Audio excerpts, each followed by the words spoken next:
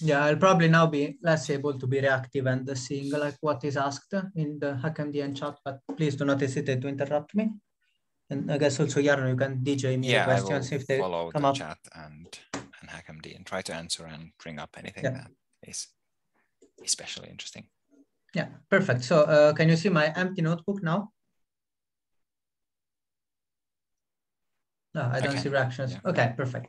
Yeah, so now we're going to talk about multiple dispatch, which is actually one of the things that makes Julia really Julia. So one of the cool things of Julia. And here we are just giving like a basic introduction. If you want to know more, there was a talk from JuliaCon 2019 called The Unreasonable Effectiveness of Multiple Dispatch from Stefan Karpinski, the creator of Julia. You can find that on YouTube.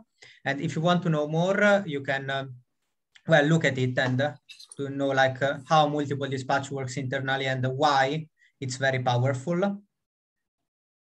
But now to understand what it means to have multiple dispatch, let's take an example.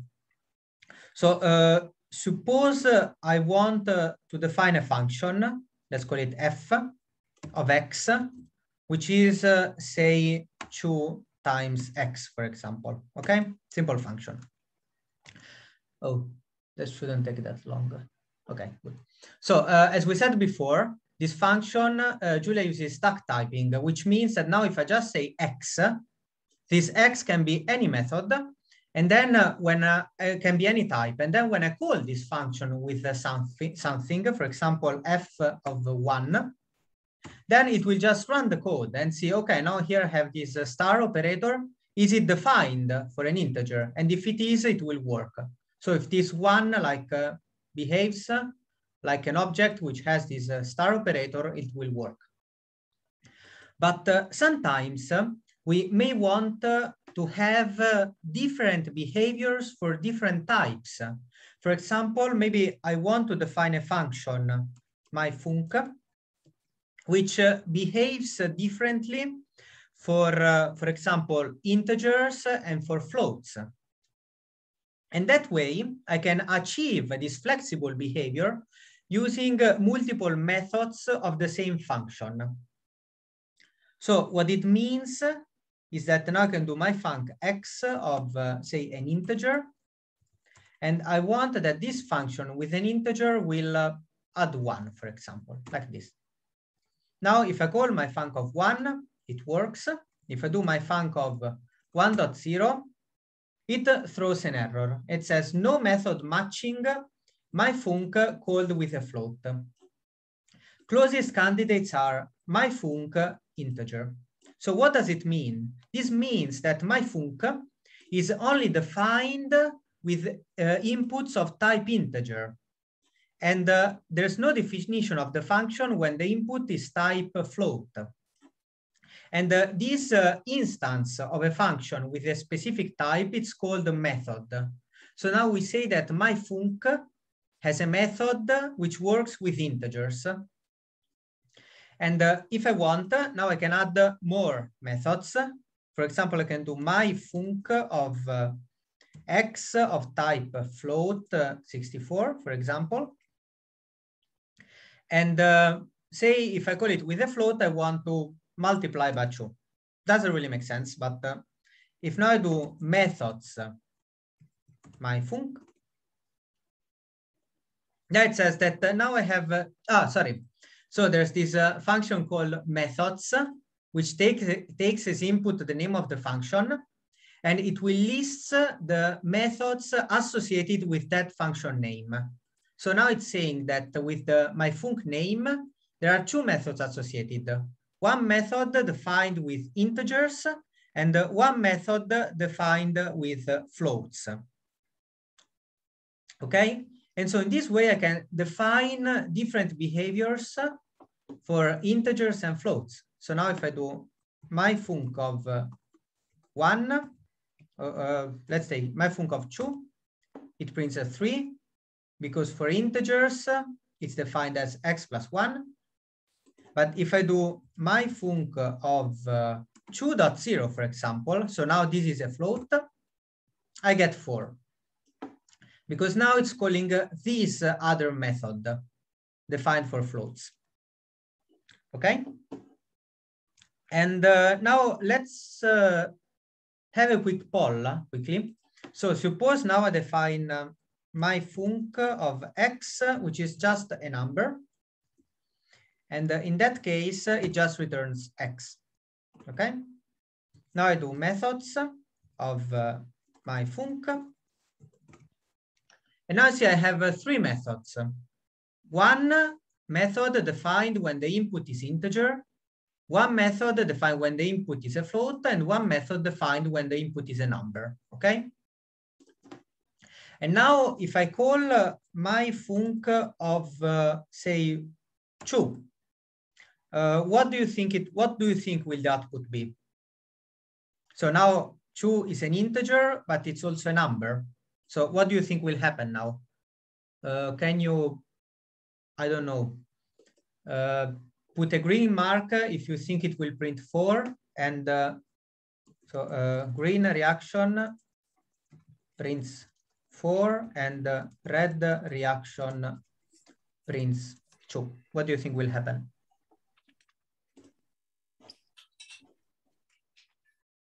Oh, maybe I spoiled it a little now. Oh, now I spoiled even more. Okay, I'm sorry. Yeah, so there was a comment in the chat that maybe error, and that would also have be like a guess, like good, like guess. And so now it prints a 3, because what it does is that if there are multiple methods, it chooses the most specific. So now this 2 is both an integer and a number, but integer is a more specific type, so it's had to be a subtype of number. So every integer is also a number. So this method is more specific, and hence it picks the more specific method. Okay? Yeah, and sorry, I accidentally pressed enter and spoiled the fun for everyone. Oh, wait. Oh, yeah, it was also this method. Yeah, this one. So with integer. So with integer is defined as x plus 1. And so I guess it we could have used hackmd to do the poll, but maybe next time. Yeah, true. If you have more than 3 options. Yeah, true. Sorry. Yeah, it didn't come to my mind. But yeah. And now if you want to know which method it calls, we'll maybe talk later about what this at which means. For now, I think it's at a magic word. And if I type at which and then I call the function, it will tell me which method it's using. So now it's telling me that it's using the method with integer. Okay? Great. But the power, so far we have used only like one single input. That's not like maybe very exciting. But the powerful thing of multiple dispatch is that I can use it also with multiple inputs. So suppose now I want to define a function, my func, a function which we will call add, for example, okay? And what do I want this add to do? I want that add can sum two numbers or concatenate two strings, okay?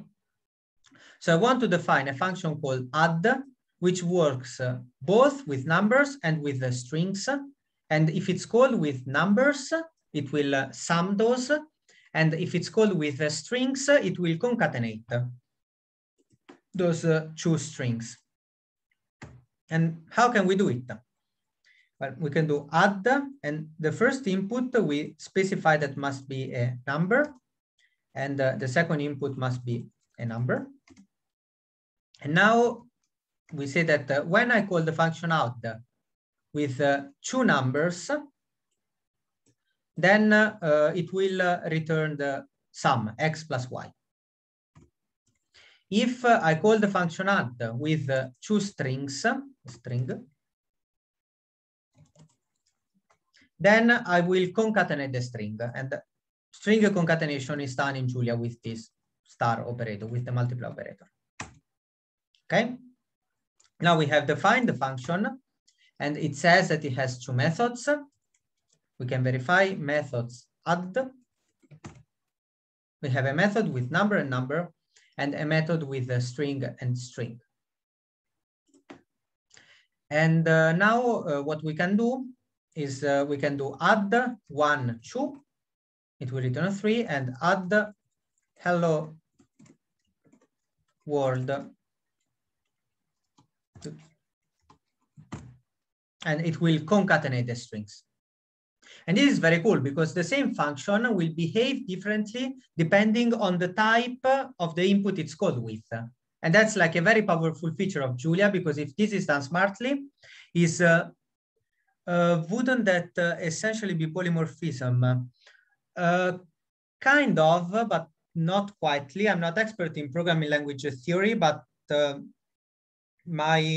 it's kind of polymorphism, but polymorphism is a concept associated with object-oriented programming. So you have a class, and then you can associate like the behavior with different classes, like if you have subclasses.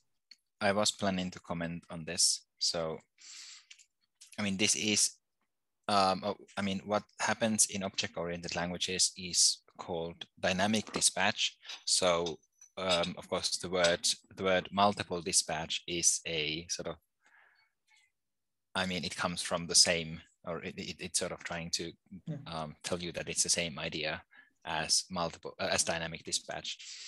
So dynamic dispatch will check the type of the first argument, which is when you say object dot method. The first argument is the object. It will check the type of the first argument, and based on that, decide which function, which method to run. In polymorphism, essentially, what polymorphism adds to that is runtime type inspection. So you don't necessarily need to know the type of the object when the code is being compiled. Yeah. If you're familiar with a language like Python, then that isn't really a huge difference because it's not compiled anyway, so that all the types are runtime. But in C++, for example, the difference between a runtime type and a compile time type is a big deal. Yeah, and that's also. So what dynamic dispatch does is essentially the same thing, but it checks all the variable types, all the parameter types, not just the first one. Yeah. And of course, the syntax is very different. Yeah, and also the powerful thing of Julia, which is, I guess, also how it differs from this like object-oriented stylish polymorphism, is that now when I call this function, I'm giving two strings. And now when Julia compiles the code, it knows indeed at compile time that these are strings. So it can actually choose the method before the computation at compile time. It can already choose what method to use at compile time. And that's also like one of the strong reasons why Julia is like efficient, because if you do things smartly so that you know the type of your variables at each step, then Julia can choose the methods to call already at compile time. And that's where like the speed comes from. So that also explains the use of the word method here. Yeah. So in object-oriented languages, classes have methods, and then those methods can be called with objects. And in Julia, it may seem a bit weird that functions have methods, but if you think of it as being, instead of belonging to a class or being depending on the object, it depends on all the variables in all the parameters in the function. So it kind of makes sense then. It doesn't make sense to assign them to the first parameter or any of the parameters. But it does make sense then, you have to have some place to assign it. So it does make sense to assign the methods to the function. So it's kind of, that's why we use the same word, the word method. Yeah. Yeah, perfect. So now I have defined this method for two numbers and for two strings. For example, I may want to define like mixed combinations, like number and a string. So now if I call it like this, add the 1 high, it throws an error because it says there's no method matching this function called with an integer and a string. The options are like a number and number or string and string. But I can also define this method if I want. So for example, I can do add of x when is a number and y when is a string. And this will do the, I can decide what it will do, but I could maybe like interpolate inside the same strings. So something like this. And now if I do add one high, it will concatenate. So it will interpolate the values inside this string and return a string. Okay. I should also define the symmetric if I want. So I can do add of x when is a string and y when is a number. And in this case, it will give, I can decide we'll do just x, y, okay? And this will do it. So add high 3. Oh. Yeah. So the key idea is that in Julia, you can associate several methods with the same function name, and you can use these to specify the different behavior of the function depending on the type of the input. So the same function add, you can define different behaviors for when the input is number, when the input is string. And if you want to see the list of methods, you can do methods and the function name, and it will print everything. So it will print the list of methods. And let's take, for example, let's have a look at how is the plus, the Julia built-in plus defined. Let's do method plus, methods plus. And you can see it has 190 methods defined. So we have, well, generic one where they're both like integer, unsigned integers of the same type, a method for when one is unsigned integer, one is big int.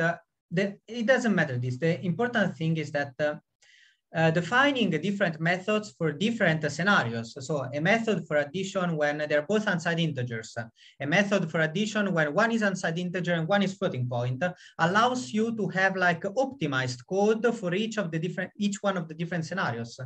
So I can use an optimized code for the case when they're both unsigned integers, an optimized code for the case when they're both floating point, an optimized code when one is floating point and one is integer. And doing this, since I know the types at compile time, so if I know the type of the variables when I'm typing, then the Julia compiler will be able to decide already before computation what method to pick. And this will allow to produce very optimized code. Yes. Then there was this question in the chat before about the example with update. So someone had, so the idea is that once you define a method, you can overload it, if you can redefine it, but you cannot delete it. So if I define f of x, y, just like this to be, okay, let's do like f of x, integer, y integer to be x plus y, okay? I define the function, it works, f12, okay? Then if I change my mind, I say, wait a second, I don't want it to work for all integers. I want it to work only for unsigned integers, for example. So I think I redefine it and I do fx of unsigned, y of unsigned equal x plus y. So now if I'm not like familiar with Julia, I think, okay, first I had defined to work with both with integers. Now I'm defining to work with unsigned integers. I think it works. But then if I do f of -1, -2, it still computes it. And the reason for this is that if I do methods f, okay, I had this one, which I had from the previous example, but now I see that when I redefine, I didn't replace it. I added the new method to the previous one. So once I have defined a method when x and y are both integers, I cannot get rid of that except by killing the REPL, the Julia session, and starting again. So I can redefine it if x is integer, y integer, And now I can say that this is x minus y, for example, or I can have it through an error if I want. That will do f minus 1 minus 2, should be the difference. But I cannot get rid of if I cannot delete it. So there's some conversation going on in the chat. I think it's better to bring it up because this is kind of a very important topic for why Julia is fast and how it works. Also, so the first question is indeed great. Well, I don't. So because we talk about a compiler and an interpreter. So in Julia, whenever you run a function, that function is first compiled and then it's run. If you run it for a if you run it for a second time with the same same types of parameters, then it doesn't get compiled again, of course. It uses that compiled version. But so basically in Julia, whenever you are inside a function, that will be compiled code. So, and it's compiled with LLVM, which often is used to compile C and C++ code. So it is basically equally fast as C code. But that only happens when you're inside a function. So the basic compilation unit. So in C, for example, it's a file. One file is always compiled into one sort of binary code file. In Julia, it's always a function. So functions are always compiled. Whenever you're inside a function, it is compiled. And it always compiles basically one function at a time. Of course, if you are calling a function from inside a function, also that function gets compiled. So, but the basic compilation unit is one function. Yeah. So if you want something to be fast, you need to put it in a function. Yeah, that's a common mistake when people start to Julia, that to use global variables and not put things inside functions. But yeah, then there was other questions. So it compiles automatically, and if you can compile an entire script. So I tried to also answer that that last question. So so you mean the answer is no, it will compile the functions. Yeah, so if the question is can you get an executable, like an image, executable images from the file? It's not super easy. There's a package to do it called package builder, I think. So in principle, there's a way to do it, but it's not exactly super easy. Or maybe it's easy and I just cannot do it. But I mean, that's not really, that's not exactly the right way. It's not wrong to create an executable, but like in Python, that's not really the right way to do it's not the Julia way. One last thing I wanted to mention about this topic before we move to exercises, that the common misconception when people start to Julia is that they think that they should always put type annotations to make the code fast. So people may think that if I just write f x y, well, let's use a different name now, g x y of x plus something like this. People when get started with Julia think that if I don't specify the type here, then the compiler will not know the type and will not be as efficient as it could be. That's actually not true. So if I define a function like this, and then I call g1, 2, now that Julia sees that this is an integer and this is an integer, it can already figure out by itself that this is to call this with integer and integer. So when it calls this plus, it knows that this plus is called with integer and integer. So adding here the specification integer and integer, it doesn't really make your code faster. That can be used to restrict the behavior if you want that it doesn't work with non-integers. But putting all the annotations, just thinking that will make it faster, it actually doesn't make faster. Annotations are used to specify different behaviors. What about multiplication signs? So then the compiler doesn't know in advance what x and y are. They integers or strings? You mean if I define the function as this, or? Yes. So as much as I know now, the multiplication sign means as well concatenation of strings.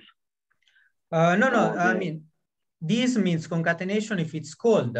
So this has different methods, and if it's called with the strings, it means concatenation. So the method multiplication string means concatenation, but if it's called with integers, it means multiplication. And if I just do G12, now it knows this is an integer, this is an integer.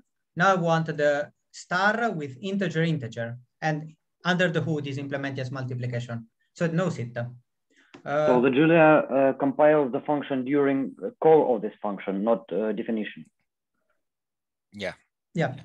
Yeah. Okay. So yeah, it is compiled when it's called, and Yeah, for the types it's called with. Yes, thank you. Okay, so are there other questions or comments? Or otherwise, I think we could have an exercise about this and then move on to the next notebook. So the way we split the second half of the day after lunch break was that we have 40-minute sections, which 40 minutes is now gone. Yeah. I think we do need one more 10-minute break. Okay, so let's have maybe a 5-minute break, because then it's only 40 minutes and it's an exercise. Yeah. Okay, so let's have a maybe small exercise and then a break. What do you think? Yeah, that's fine. So give a thumbs down as a reaction if you want the 10-minute break. Okay, I think we're fine. Okay. Strange, nobody gave me thumbs down.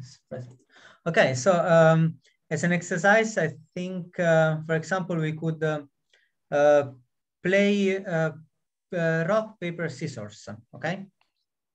So I assume everybody knows the rules of rock, paper, scissors.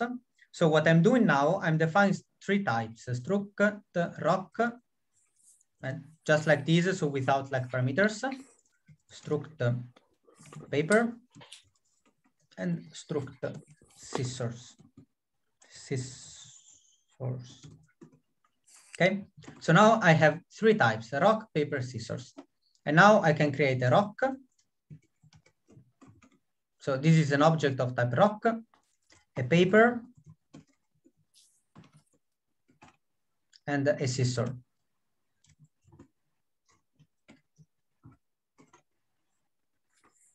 Oh, scissors, I had written. No, let's go with the scissors then for now.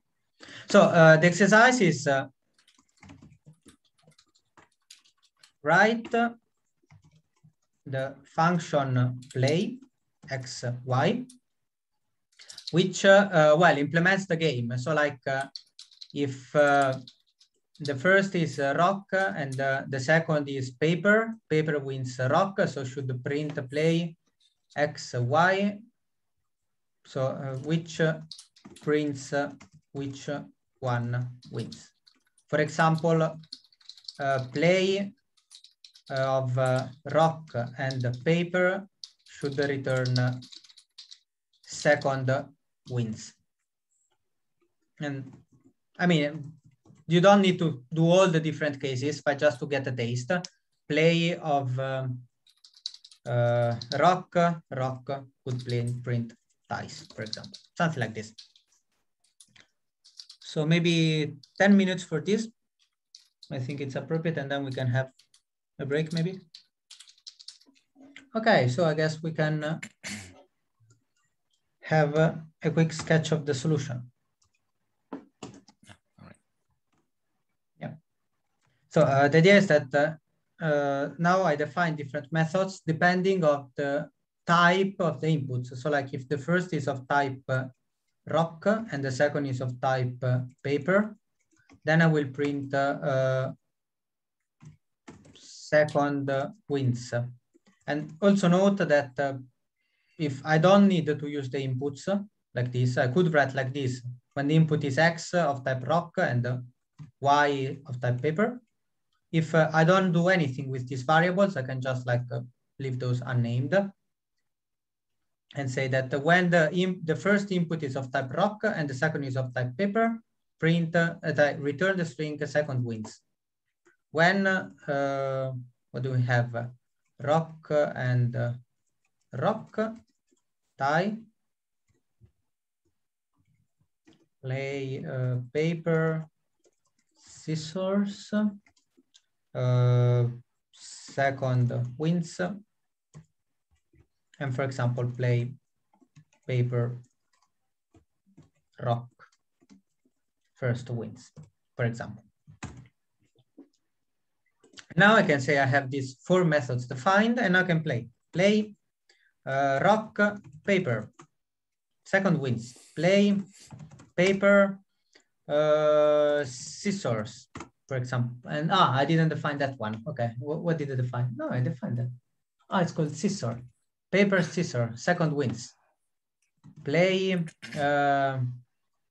rock, rock, second wins. Tie now. So for example, if I had defined all the methods, I could also create a function that generates those randomly, and so it would be like a real game instead of just typing the offset that signs. Do you have questions about multiple dispatch and about these methods, like methods, functions? Yes, if you try to summarize the highlight, methods list all methods associated with a given function name, and is which magical word prints which method is used. Then if multiple methods are possible, for example, if I had defined a method with number and with integer, and if I code with an integer, it's both an integer and a number. So if multiple methods are possible, the most specific is picked. I guess that's like the way of summarizing the highlights of the lesson.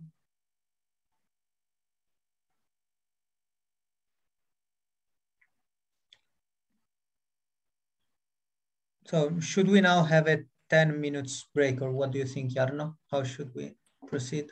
I think 5 minutes. Yeah, sounds good. So not too exact. In 3 minutes though, could you, or I can also show the epidemic simulation example? Oh, yeah.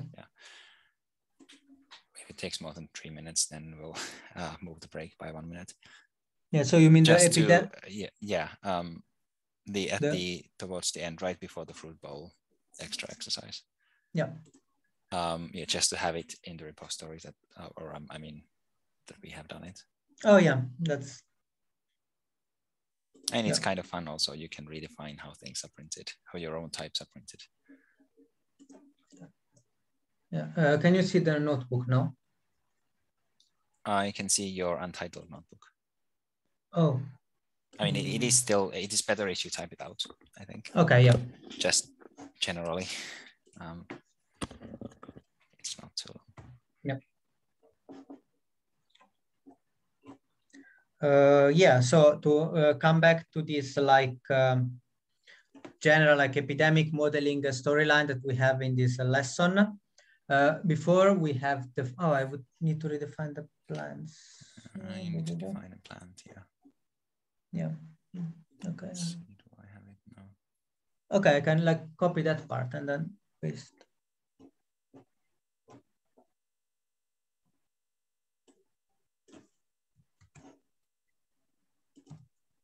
Yeah, so that's what was done before. Yeah, and the plant type itself. Yeah. Okay, so that's what we had done before. And now if I create a plant, I call it uninfected and time instance 0, it creates it and it's by default printed this way. So it's simply the name of the type and then the list of the values for the attributes. So status is uninfected, it prints uninfected. Infection time is 0, it's printed 0. That's still decently readable, so you could understand, but in general, when you have custom types, it gets pretty fast, difficult to read. So what you want to do is that you want to define a pretty printing, like a custom printing. And the way to do it is to overload the method show which is this Julia like built-in function to like print things in the REPL in the terminal, and you want to overload that function and define a method with your specific type. So you want to tell Julia how the method show should behave when the input is an object of type plant. So let's do it. And since this method is defined inside the base module, which you can think it's kind of Julia's brain in a way, Julia's core, then when I extend this method, I need to do it this way. So I'm extending it, I need to tell Julia explicitly, then I'm extending the function defined in the base module, in the base world. Then the first part is just like it starts with this. So this is like the input output stream where it's going to print it. And then we have our plant of type plant. So now I'm overloading this method and say that when the input is an object of type plant, you should print it as we want to print. And maybe we want to print it so that it's red if it's infected and white if it's uninfected. So if plant.status is infected, so now we check if the status of the plant is infected, then we will print with a red square. Can I find it? I guess it's just a filled square. Filled square.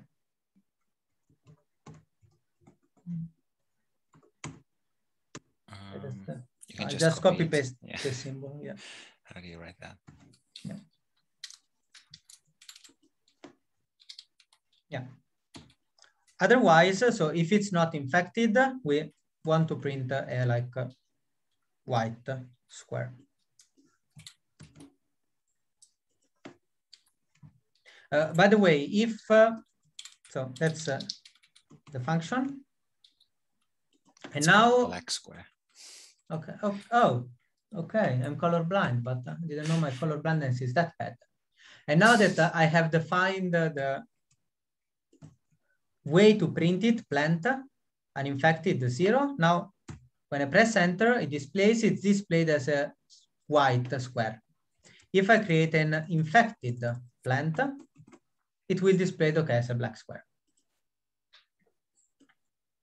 By the way, if it happens like it happened to me that you didn't know how to type it, the symbol, you can just use the question mark and copy paste the symbol, and it will tell you how to type it. So it will tell you this symbol can be typed by black medium square, apparently.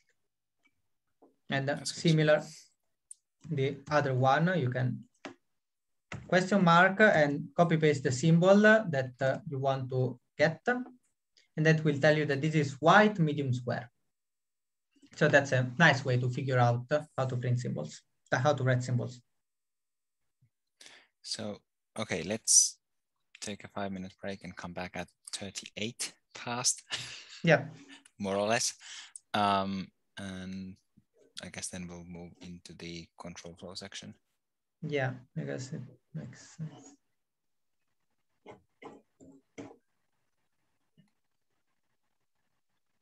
All right. Oh, I don't know if it's all right. Should I go or should we wait? Yeah, I guess we can continue. Yeah. So okay. 1 minute late, so we are probably 2 minutes late. Yeah. Okay. Let's just.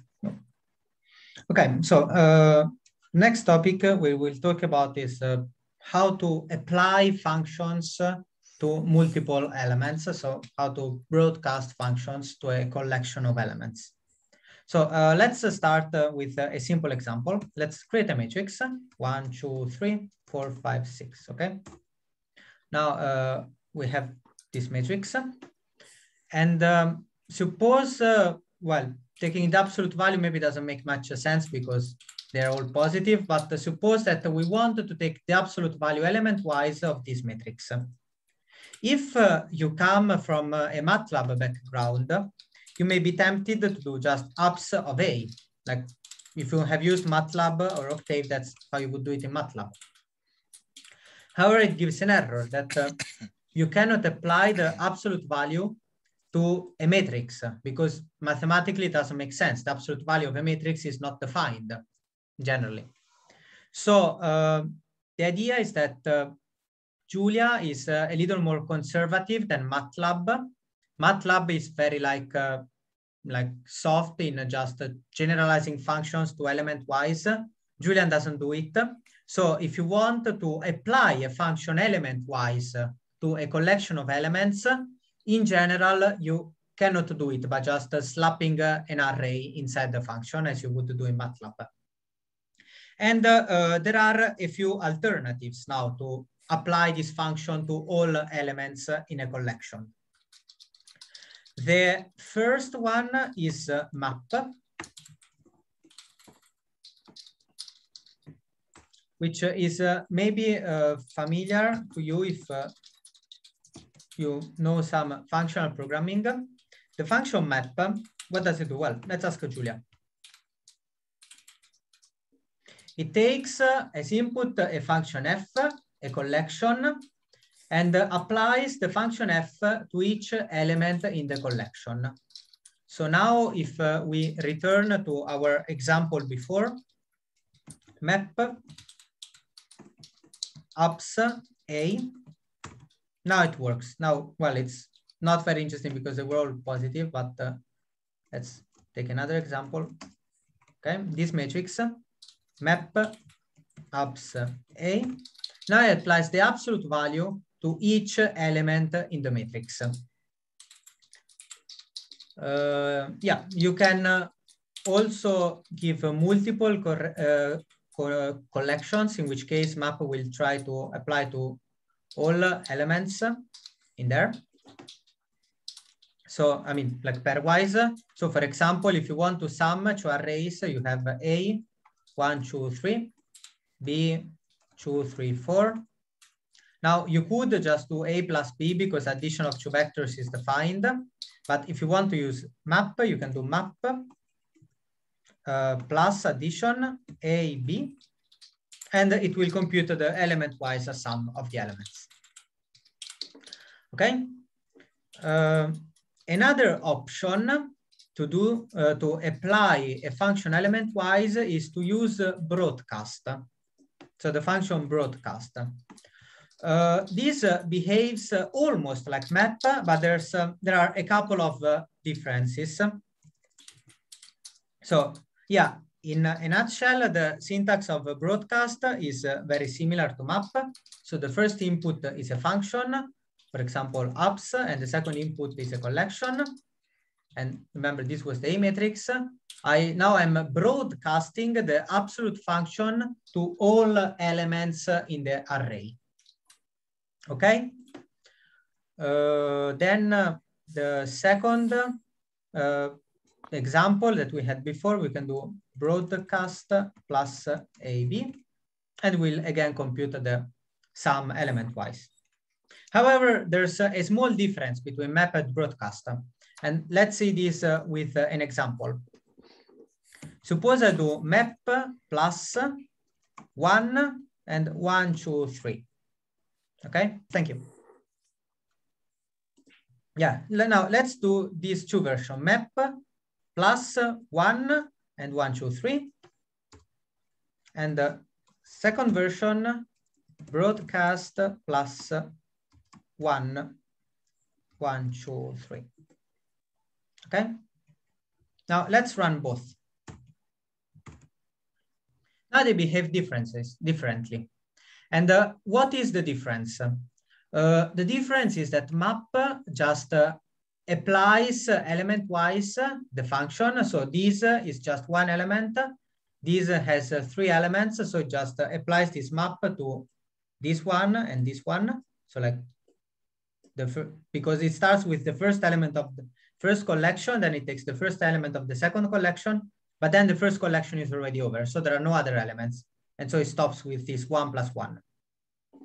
What the broadcast does in general, it tries to be smarter and tries to find like a common dimension and broadcast the function in that dimension. So now it says that, okay, this is one object, dimension 1. this vector has a length, so it's dimension 1 times 3 in a way, like no height and the length 3. So it says, okay, there's a matching dimension because this is 1 times 1, this is 1 times 3 in a way. And so I can apply this through the whole length of the vector. Is it clear? So broadcast is in general more powerful than map. And it will try to find like a common dimension of the two collections if it's called with multiple inputs, and broadcast in that dimension, the function.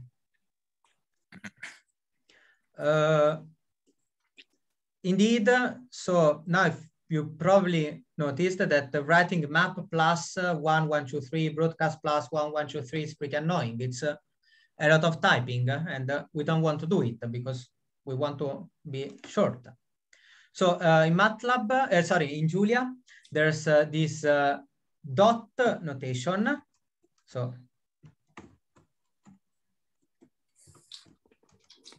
dot notation, which basically means that you can add a dot after a function or before if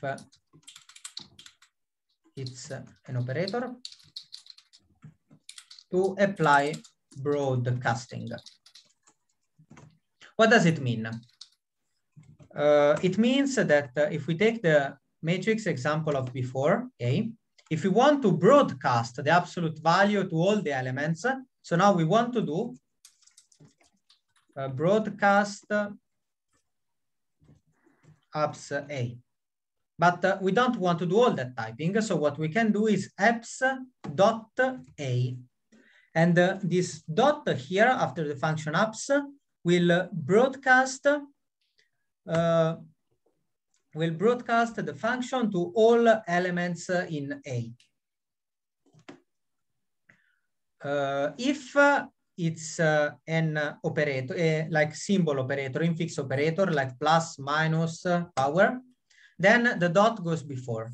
So for example, if I want to repeat this example, so I want to do this broadcast plus 1, 1, 2, 3. So I want to add 1 to all elements of the vector.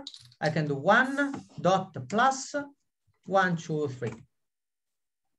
And this will broadcast to all like elements in the vector. Yeah, and with this we can get even like more complicated expressions. For example, if I don't know, the matrix A, we want to add 1 to all elements, then we want to take the absolute value. Maybe we want to I don't know, divide each. Well, it's defined, but we want to take the logarithm of that, for example, like this. We can do it. So we can broadcast the operations multiple times, adding a lot of dots. So first there's hopefully a quick question. Yeah. I'm not sure exactly about the answer. So is there implicit vectorization? Does it do implicit vectorization if you're running broadcast or map or don't? I'm not sure either. I think maybe broadcast does. I think I'm not super sure either. So because it is compiled. But Yeah. if you want to be sure that it gets vectorized, then I guess use a for loop or see which one is faster. Yeah. But yeah, there's one important point here though that so in Julia or MATLAB or in Python or MATLAB or languages that are not compiled, you want to vectorize instead of having a for loop because running Python code is slow. So a Python for loop is slower than a vectorized version like a NumPy expression. That's not true in Julia. If you put a for loop in a function, it will be fast. That's natively fast. That's probably faster than broadcast. You want to use the dot syntax basically to make it more readable. Yeah. actually, I said it's probably faster, but I would assume that it's inlining the broadcast operation. So if it's in a function, it's probably the same. I mean, there are also tricks to make for loops faster in general. So if you use all the aces in your sleeves, you can make for loops faster. So also, actually, in a software I'm maintaining, I'm a little like experimenting with this broadcast map, and it seemed that generally for the operations that I were doing, which indeed like broadcasting like functions to matrices, map was faster. Sometimes it was like quite faster, like not 100% speed up, but still a significant speed up, like the map compared to the broadcast. Oh, okay. Yeah, but that's just empirical based on like I mean, broadcast is doing more complicated things.